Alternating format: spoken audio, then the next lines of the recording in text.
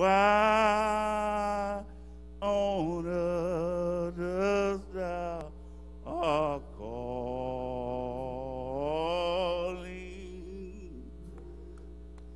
Do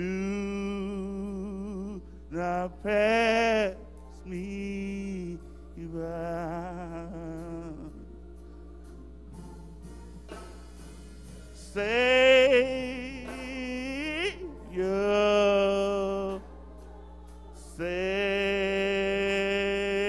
Savior, hear my humble cry.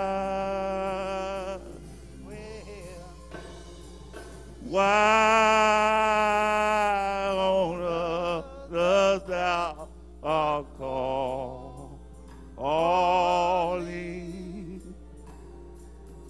Do not pass me by.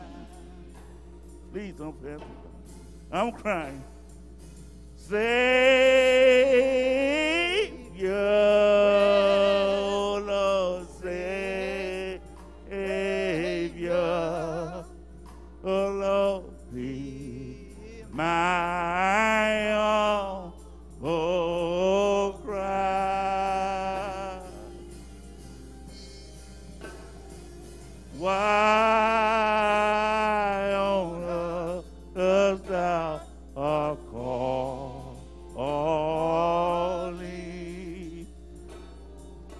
Do not pass me by.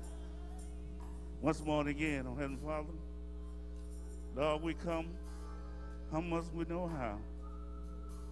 Heavenly Father, we come tonight thanking you, Holy Father. Thank you, Heavenly Father, for Lord, for the many blessings you bestowed upon us this day. Thank you, Heavenly Father, how you woke us up early this morning with the finger of love. How you give us traveling mercies. Thank you, Lord Jesus. Father, we have so much to be thankful for. It was by your grace and your mercy that you allowed us this time. And we want to praise your holy name. We want to give you the praise because you're worthy of the praise. Thank you, Lord Jesus. Thank you, Father, for what you've done. Thank you, Heavenly Father, for keeping us. Thank you, Heavenly Father. You've been so good to us, Lord. Thank you, Lord. Help us, oh Father. Help us build up our faith in you, Lord. Just like you said in your word, Lord. You never leave us or forsake us. Help us to get that word, to meditate it in our heart and our minds. Truly, your word is true. Thank you, God. Thank you, Father. How you've been by our side, how you looked over us, how you walked with us. Are we here tonight for these who understand my voice, Lord? Thank you for them, Jesus. Help us to go forth in you, Lord. Loving one another, looking out for one another, helping one another. Lord, we need you, Lord. Set of our hearts, oh Heavenly Father. Keep us in mind, Lord, with your words and what you say. Thank you, Lord. Thank you, Lord.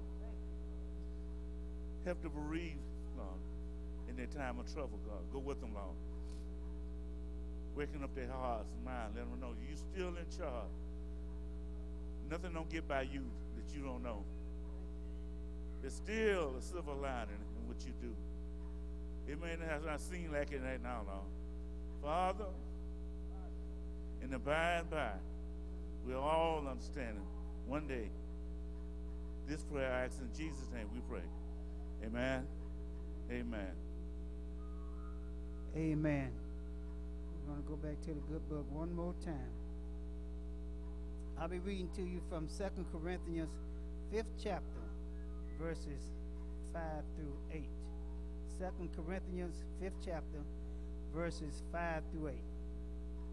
Now he that has wrought us from the self same thing is God, who has also given unto us the earnest of the Spirit. Therefore, we are always confident, knowing that whilst we are at home in the body, we are absent from the Lord. For we walk by faith, not by sight. We are confident, I say, and willing rather to be absent from the body and to be present with the Lord. May the Lord add a blessing to the hearers and doers of his most wonderful and powerful word. I need you. You need me. We're all a part of God's body. Stand with me. Agree with me. It is his will that every need be supplied. You are important to me. I need you to survive. You are important to me. I need you to survive.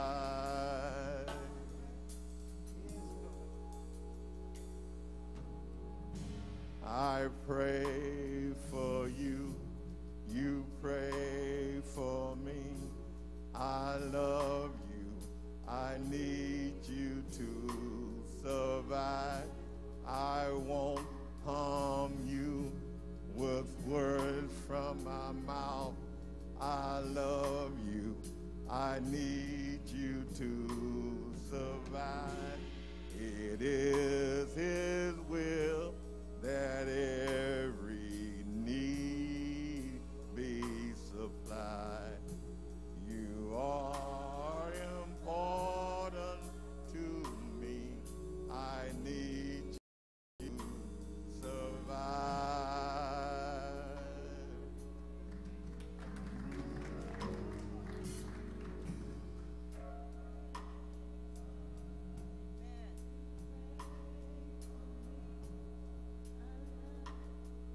Yes, Lord. Amen. We'd like to welcome everyone to our Wednesday night Bible study. Amen. A beautiful song that we know in this time, especially on today. That song, really, you have to minister to people when you don't even not ready for it. Amen. And let's just say that we need to pray for each other. There are some people really on the edge. Okay? They are on the edge. Little things, you could do just something, not even small thing in these times, and they will just burst out in tears or just don't know what to do. And then what do? You have to be ready for it. Amen. So at this time, we're going to stand and have our responsive reading coming from Mark 11:24. Amen. I'm all behind the flower. Amen. I got to be loose. Amen. Amen. Amen. Therefore I say unto you, what things soever you desire when you pray, believe that you receive them, and you shall have them.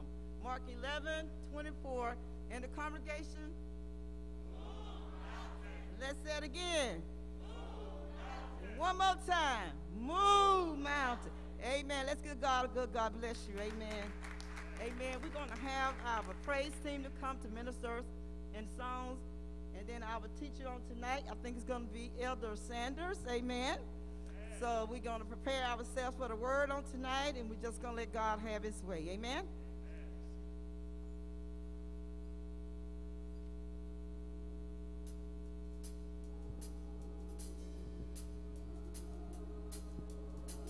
If you're able to sing along with us, if you're able to stand up on your feet, come on, let's give God his just due. It's been a long day, but we are in the house of God, and we're going to praise our Lord and Savior. Amen. Because he's worthy. Hallelujah. Put those hands together. Come on. Clap, clap, clap, clap your hands.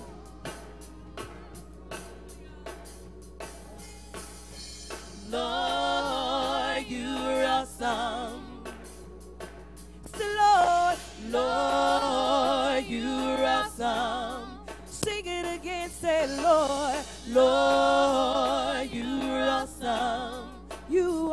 awesome, Lord. Lord, you are awesome. If it wasn't for your love, if it wasn't for your grace, I don't know where I'd be without you. If it wasn't for your love, if it wasn't for your grace, I don't know where I'd be without you. Say, Lord, Lord, you're awesome. Say, Lord, Lord, you're awesome. Sing it again, say, Lord, Lord, you're awesome. You are awesome, Lord, Lord, you're awesome. If it wasn't for your love, if it wasn't for your grace, I don't know where I'd be without you. If it wasn't for your love, if it wasn't for your grace, I don't know where I'd be without you. Say, Lord, Lord, you're awesome. Are you singing with us? Lord, Lord, you're awesome. You are an awesome God, Lord. Lord, you're awesome. Yeah, Lord, Lord, you're awesome. If it wasn't for your love, if it wasn't for your grace, I don't know where I'd be without you. If it wasn't for your love, if it wasn't for your grace, I don't know where I'd be without you. Come on, put those hands together. Like I said earlier, God deserves all the praise. I refuse to let a rock cry out in my place. Are you going to let a rock cry out in your place? We got to shake the day off, and we got to praise the Lord because he's worthy. Hallelujah. You are awesome. You are awesome. You are awesome. You are awesome. You are awesome. You are awesome. You are awesome. You are awesome. Nobody like you, Lord. Nobody like you, Lord. I searched all over and couldn't find nobody like you, Lord. You are awesome, Lord. You are mighty, Lord. You are awesome. You are awesome. You are awesome. You are awesome. You are awesome. You are awesome. Hallelujah. God, you are so awesome. You are we can't even, our tongues cannot even comprehend how awesome you are. We can't even come up with the right word to describe how awesome you are. Hallelujah. The matchless name of Jesus. Nothing can match you, oh God. Therefore, we can't repay you for all you've done for us. Hallelujah.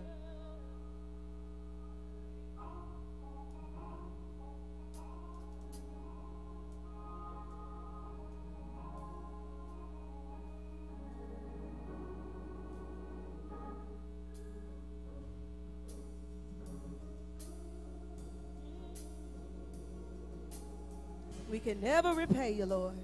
Hallelujah.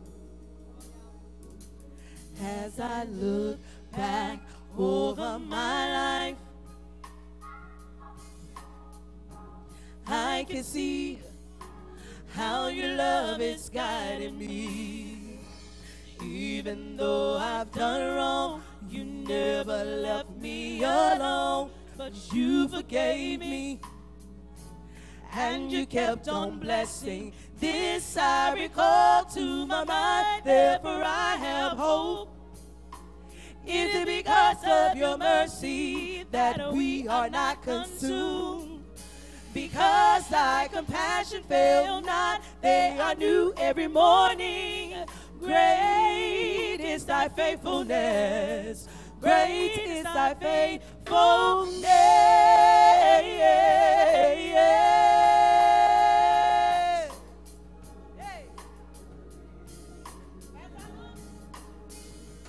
As I look back over my life,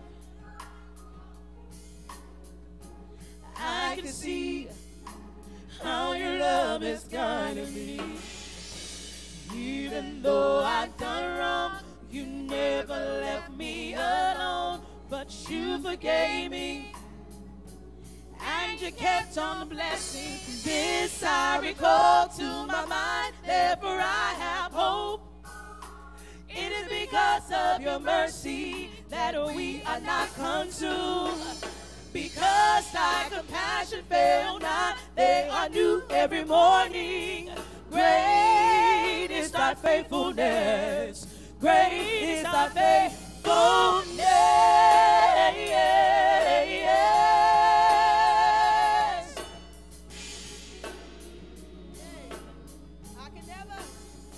I can never repay you, Lord, for what you done for me. How you loosed my shackles and you set me free.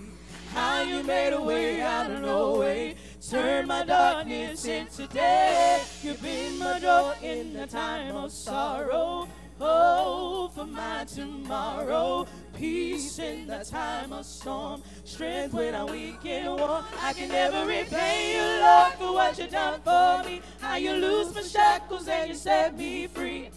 How you made a way out of no way, you turned my darkness into day. You've been my joy in the time of sorrow, hope for my tomorrow, peace in the time of storm, strength when I'm weak and worn. You've been, Lord, you've been so faithful. You've been.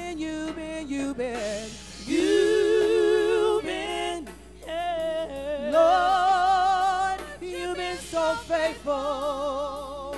Even though sometimes I didn't say what you wanted me to say. You've been, oh, Lord, you've been so faithful. One more time.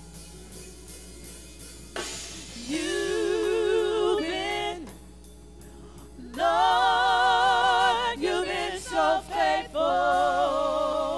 Even though sometimes I didn't say what you wanted me to say.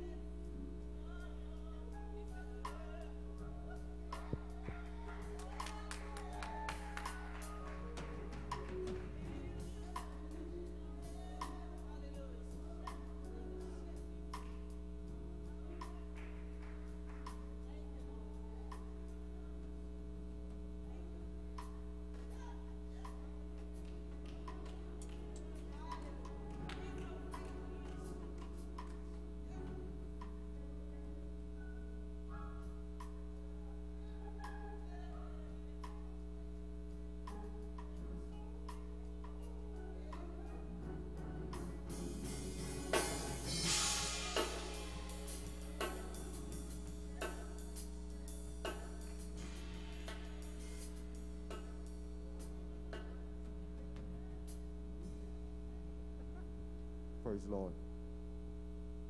Amen. Amen.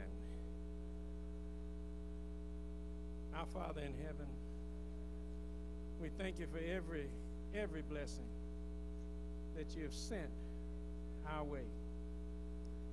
Great blessings and small blessings, all of them count, Father God. Help us to count them all one by one.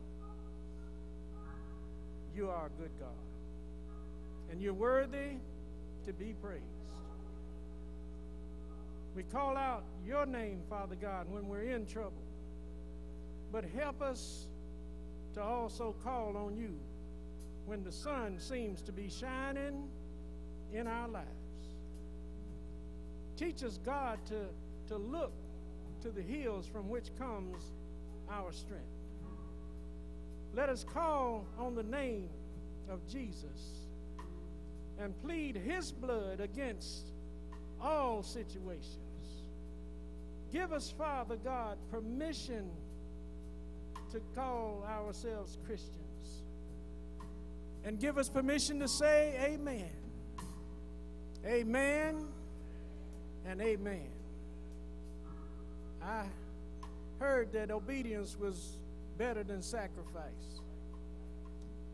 I found in obedience that I could find a dime in my pocket to try and put on this table every time I come into the sanctuary, that God might bless me continuously.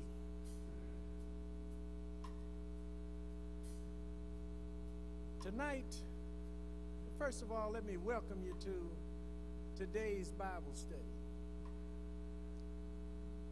I thank the bishop for sneaking up on me at the last minute.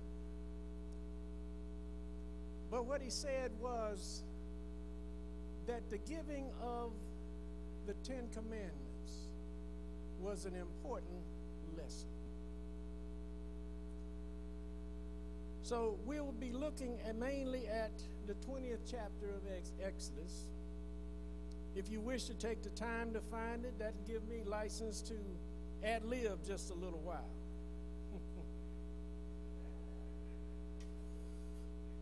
God said, and is saying, you have seen what I did for you, bringing you out of Egypt, turning the Nile water to blood, covering the land with frogs, changing dust into biting insects, swarms of flies, placing a pestilence on their livestock, boils on their own bodies, hail fire from above, locusts eating up their crops. Then the death angel came for the firstborn. Before they knew,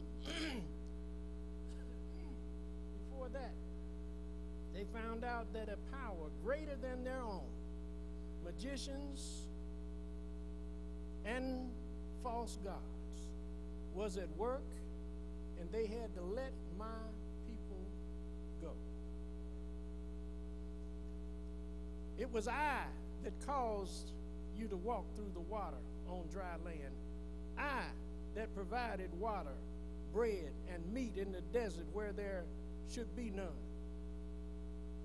Now, therefore, if you will obey my voice in what you do and keep my covenant, then you shall be a peculiar treasure unto me above all people, for the earth is mine. Can you hear God talking? In 1624, a poet by the name of John Donne wrote this phrase, "No man is an island unto himself." While he was referring to nations at this time, getting along with each other, but he was also referring that for good order and community, all should have a relationship to God. There must be a code that everyone should follow.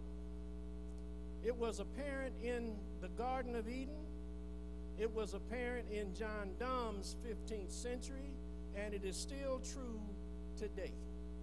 There must be a rule of law that everyone should follow. In Exodus 20, God gives the 10 Commandments. He gives them through Moses in order to establish a moral order. In the beginning, God created us, but he created us to live in community with one another. And this requires order. Now I'm talking about respect for self and respect for others. Where 2 or 3, God said, are gathered in my name, there I will be also in the midst. Exodus 20:1 says, and God spoke all these words, saying, that get you lost right quick? God said all these words, saying. Now, this being a Bible study, I can Can I get someone to go to Judges 5 and read verse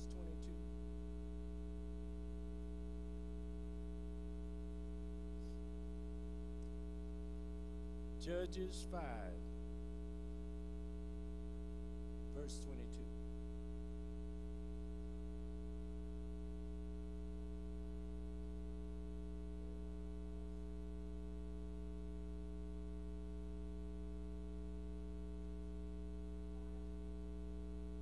Yes, ma'am.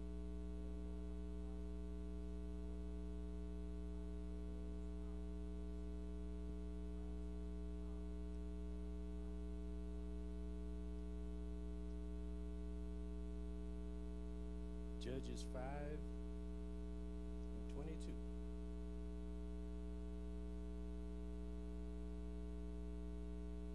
Okay. That's not what I wrote down. Bless God, because he is worthy. He is worthy. What words did God speak? And that's what verse 22 was supposed to say.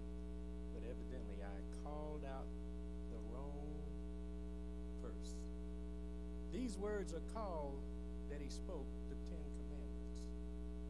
Now we know that Moses went up on the mountain and he was gone for 40 days and for 40 nights. But after 40 days and 40 nights without a strong and stronger leader present in the camp, the people and Aaron constructed that golden calf. There was a whole lot of mischief going on. And God told Moses to get himself down because there was a noise in the camp. God's mighty act of delivering the people of Egypt will not be attributed to that calf. God was not going to stand for it, and he intended for Moses to fix it. Saying in verse 4, thou shalt not make unto thee any graven image. Not only don't make it, but don't worship it. Don't worship idols. And the building of them is also forbidden. This includes pictures, images, statues, anything used for worship, used to portray any false god. You shall not bow down to them, nor serve them. And he visits the iniquity of the fathers on to the children, to the third and fourth generations, through inherited weaknesses, diseases, and shortened lifespan. But he shows mercy to thousands who love him and keep his commandments. God reveals himself to the Israelites and to us in this primary way through his word. So God constructing any idol or worshiping God, the people, man, constructing any idol or worshiping anything other than Jehovah God is to draw the people's focus away from God's word. God is speaking on the mountain to his chosen people, and he is telling them all of the things that they must do because he has chosen them, and in his authority he has done all these things for them.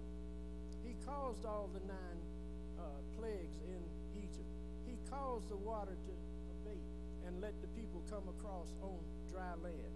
God was responsible for all of that, and he was telling them that under his authority, he is choosing them to obey him. Amen. Verse 7 says, taking God's name in vain. Thou shalt not take the name of the Lord thy God in vain, for the Lord will not hold him guiltless that takes his name in vain. What does that mean, taking God's name in vain? It means being careless with the name of God. It means using his name in some frivolous, unnecessary way. It means cursing in the name of God. You are not God. How can you curse in God's name? And some things just seem so minor when you say stuff like, oh my God. That's actually taking God's name in vain. For what is the purpose? It is not to honor God. It is not to cause something to happen in God's name that is in God's will. It's simply an expression. Sometimes it's about surprise. Sometimes it's about something that you can't do anything about, or you thought that you couldn't do anything about. These first four, and there's one more, it says, remember the Sabbath day to keep it holy. Now, the Sabbath was given to Israel, to the nation of Israel. And why? Because in the garden, in the beginning, God did all of his creative work in 6 days. And on the seventh day, he rested.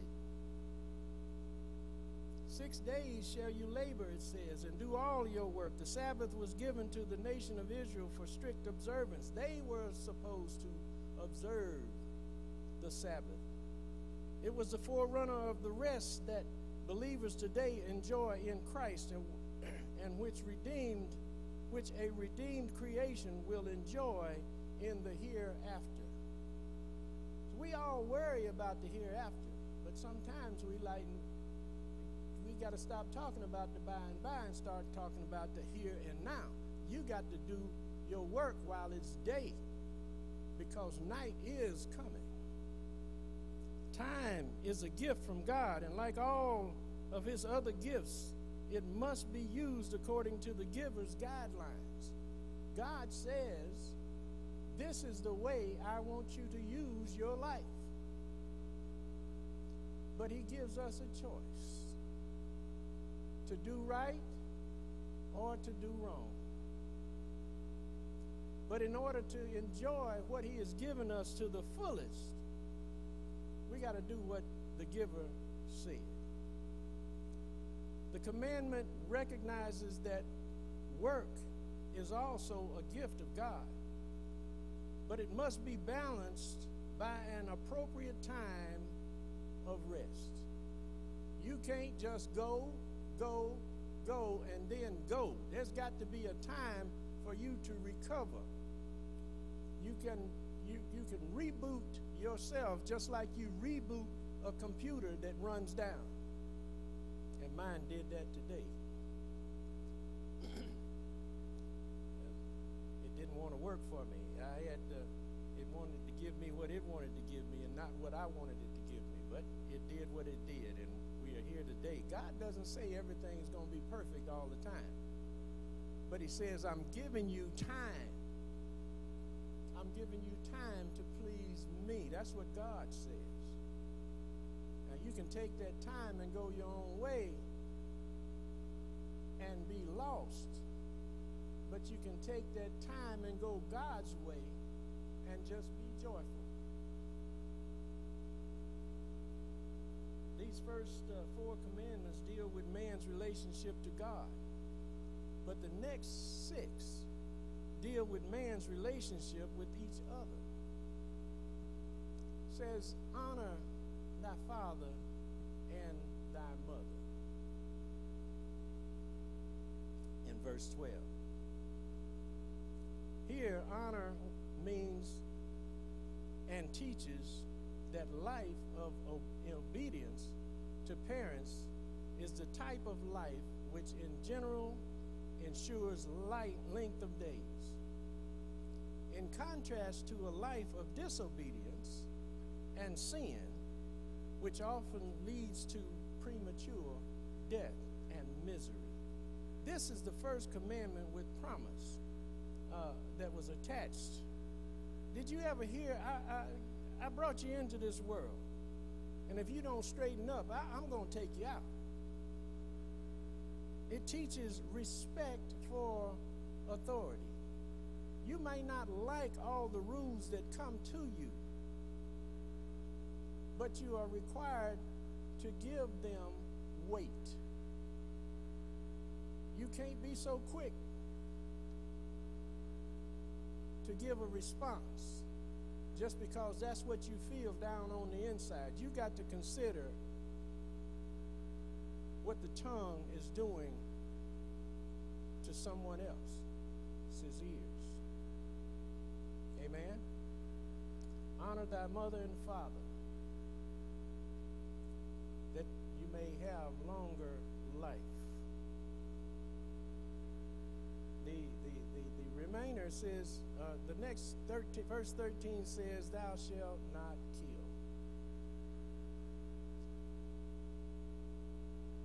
We put people in the gas chamber.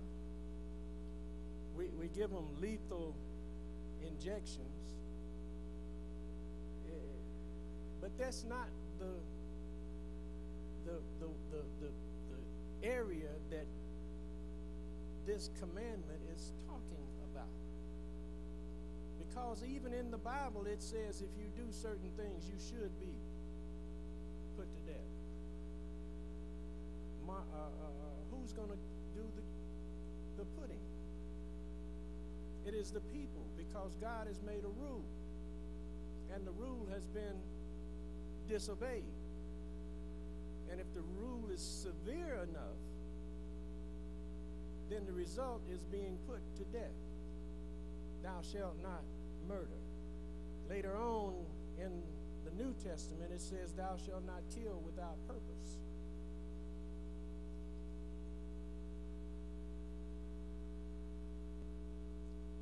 There's a difference between capital punishment and manslaughter. When you murder someone, you're doing that for your own personal reasons. Manslaughter is kind of an accident that occurs. And you find that someone loses their life because of an accident, or because of your action.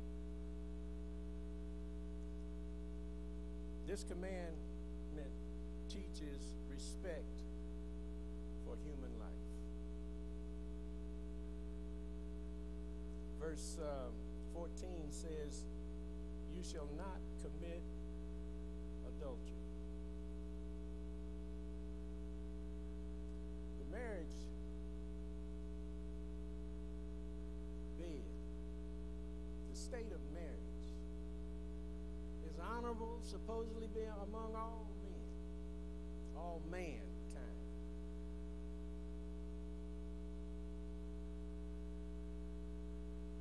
We here in the United States believe in one wife for one man, one mate. In the Garden of Eden, God put Adam and joined him to Eve, and they together became one flesh. This doesn't mean that they're not going to have arguments. This doesn't mean that you will never disagree with your mate. But the key to it all, when you turn the key, is that you both go through the same door. You have the same goal to accomplish. A joined life to live. Thou shalt not commit adultery. Oh, I can get away with this. Ain't nobody looking. I'll park my car over here in this parking lot, and I'll wait on you to come. Then we can get in the same car and go somewhere. Wrong. That's wrong. That's wrong. Don't steal. Verse 15. Don't steal. It doesn't belong to you. Yes, ma'am.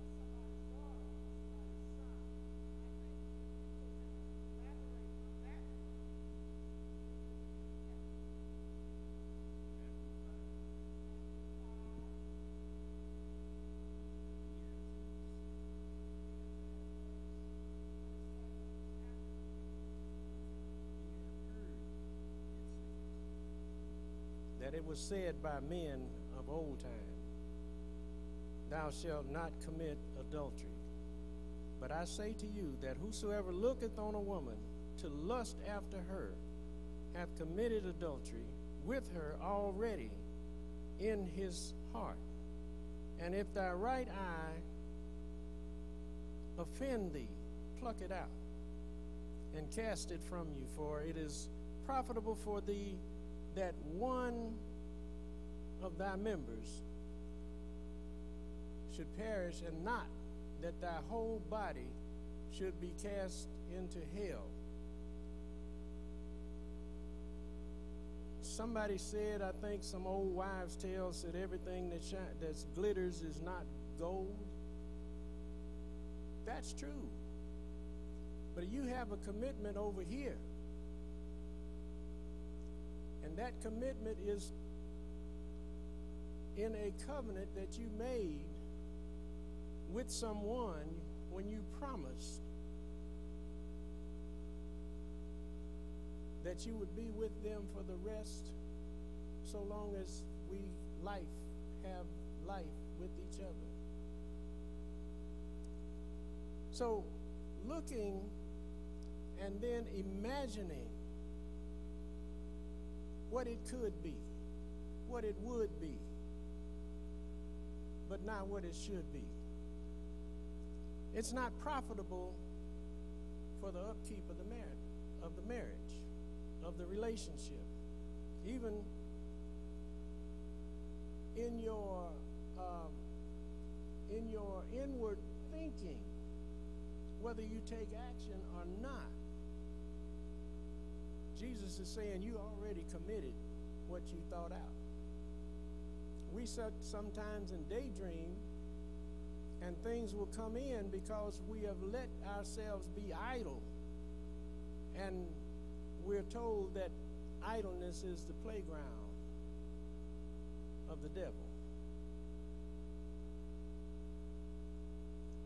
And Jesus goes on to say, it has been said, whosoever shall put away his wife, let him give her a writing of divorce.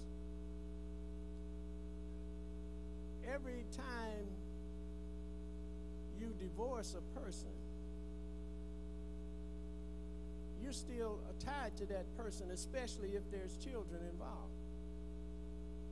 And that's a fight that you're going to have to deal with, whether you like it or not. It gets so nasty and ugly sometimes. But evil comes in and causes a separation. Moses gave permission for a divorce, but it was because of the heart of those involved in the marriage.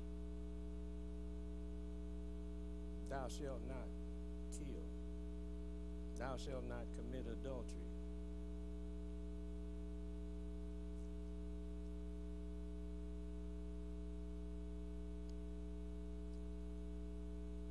Take no thought, saying, what shall we do? The good thing about that is it said we. Divorce means putting away, giving up. Is your marriage worth fighting for? Do you think that you're not going to have arguments? Did you think that because it says that two become one, that you're not going to have some reasonable thought about which way things should go? And it's time to discuss between you and them, rather than argue, fight, and fuss. The goal should be in unison, a common end to a common goal.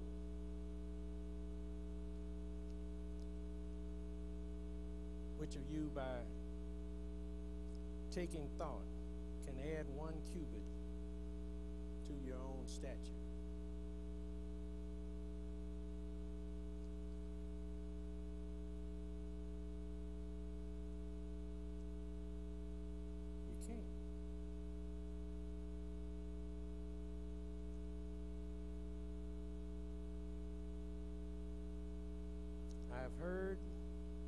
had been said by them of old time, thou shalt not forswear thyself, but shall perform unto the Lord thine oaths. You promised your mate until death do us part.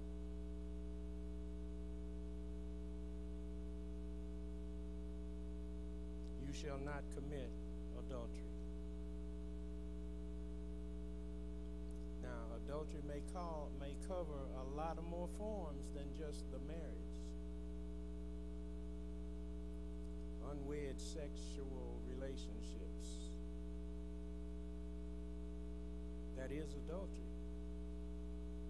That's doing adult things that you won't confess before children. Adultery. Unlawful sexual behavior.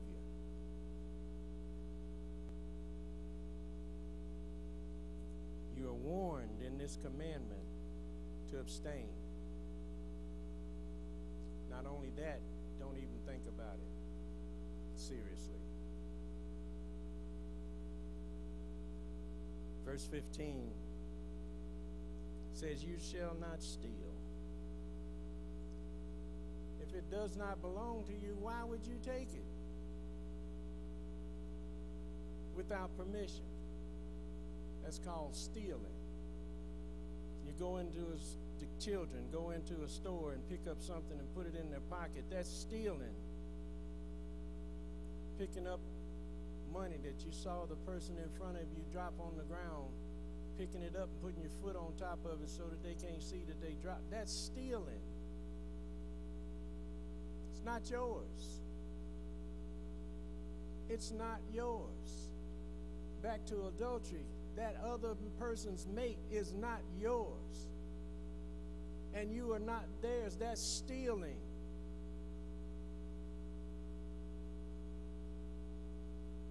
And you're depriving that other person of something that belongs to them that they should be able to use.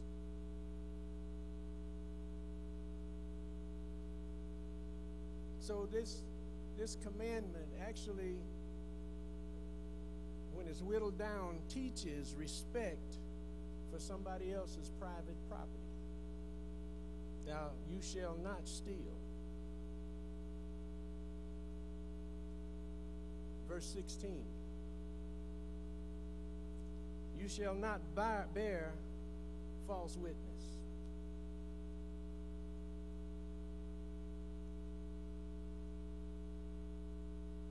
Why lie?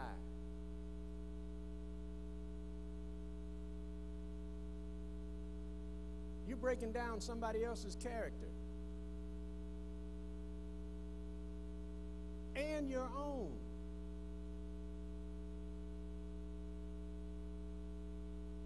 Lying for some personal gain of yours in order to harm somebody else or to besmirch somebody else's character. You lie for an advantage for yourself. But one lie gains another lie, which gains another lie, which requires you to think of another lie to cover those 4 lies. It's not profitable for you. You're trying to make them look bad. But when the lie comes to light, the looking bad is on you. And you then try to lie to uncover or to cover up what's been uncovered. Lying doesn't have an end because it's wrong in the first place. It had a beginning. This is one of the things that has a beginning that never has an end, because you got to fix it all the time. The only thing that's safe is the truth. don't have to fix the truth because it is. It's just like God. When God said, I am, that was it. He is. The truth is. And God is the truth.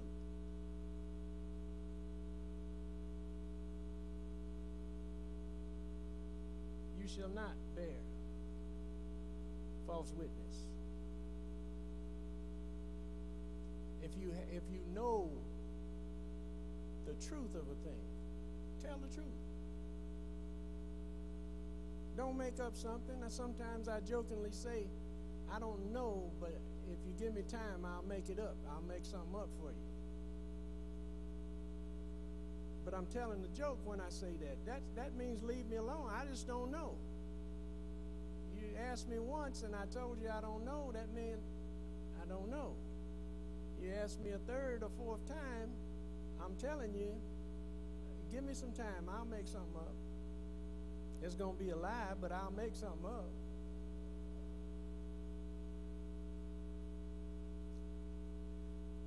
The big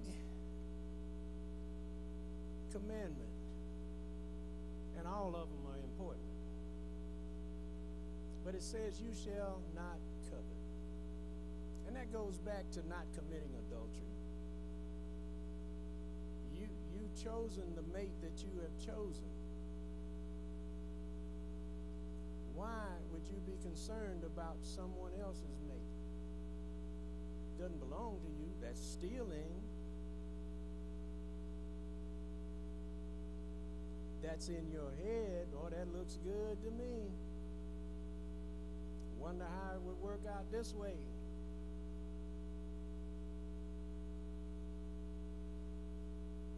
Sure would be nice. Gonna take you straight to hell. You won't even have a handbasket. You shall not covet. The 10th commandment passes from what you do. And it shows that it is sinful to lust after anything that God never intended for you to have. Paul states that this commandment produces a deep conviction of sin. Let's short this by going to Romans 7 and 7.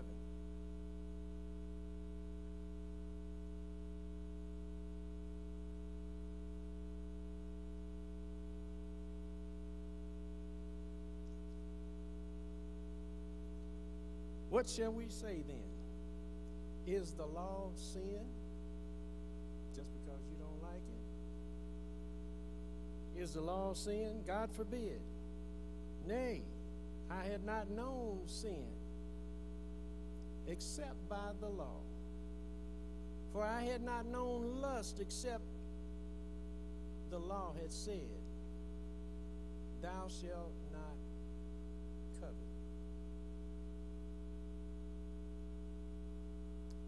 God, in order to create a community life for his chosen people, was giving them this information so that they could get along together. That they could get along together with each other.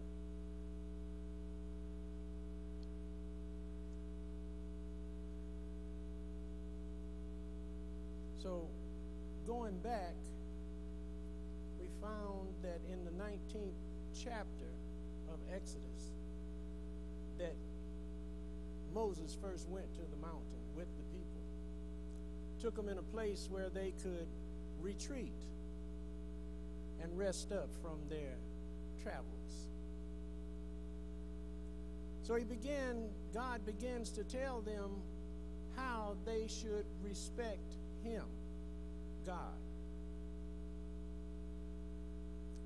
Moses told the people in 3 days, I want you to be all cleaned up and ready to meet God. So they got themselves ready. They abstained from sexual relationships. They washed themselves. They kept themselves clean. They got prepared to meet God. And God came down and gave them the 10 Commandments on the mountain in the desert of Sinai. There was thundering and lightning and trumpeting, but they heard the voice of God.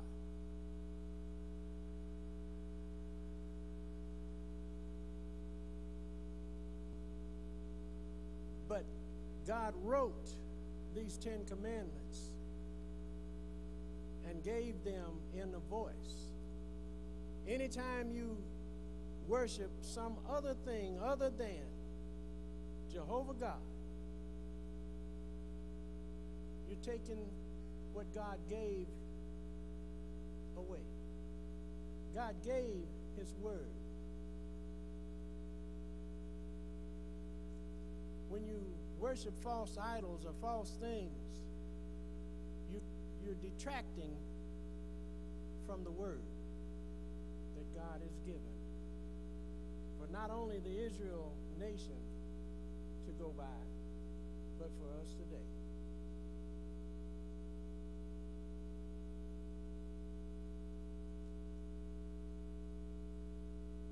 The Lord is my shepherd, and I shall not want. Because he's going to supply all of my need. But I have to have patience that God's going to do what God says he's going to do. Moses was gone 40 days and 40 nights on the mountain. The people lost patience. They had been provided for in Egypt for all of those years that they were there, some 400 years. They had all that they needed. Their need was supplied to them in Egypt. What they didn't have was the freedom to worship their God. You have that freedom. You can worship God. When we walk in saying praise God everybody, and we mean it, that's worshiping God. Not any other entity. In Egypt, they worshipped all kinds of gods. A god of the water, a god of the sky, the moon, the sun, the plants, the animals. Didn't matter. These were gods that couldn't come to them. If you wanted those gods in the meeting, you had to bring them. Or you had to go where they were. No advice would come out of their throat. But God said in the beginning,